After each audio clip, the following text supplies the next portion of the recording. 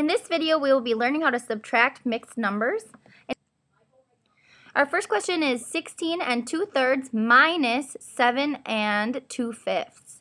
So we're going to start in this box by finding the least common denominator of 3 and 5.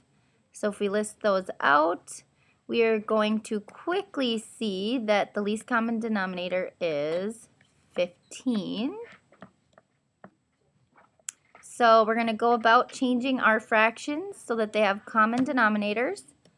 That final denominator, we want that to be 15. So we're going to find two equivalent fractions for 2/3 and 2/5. Just like we've done in our past videos, this should be a review. Okay, so our two new fractions are going to be 10/15 minus 6/15. Those have common denominators, so we can go ahead and subtract these. 10 minus 6 is 4, and our denominator stays the same. Just like in our other video adding mixed numbers, we're going to just subtract here our whole numbers. So 16 minus 7 is 9. And then in our final box, we will piece together our whole number and our fraction. So 9 4/15 is the correct answer for this problem.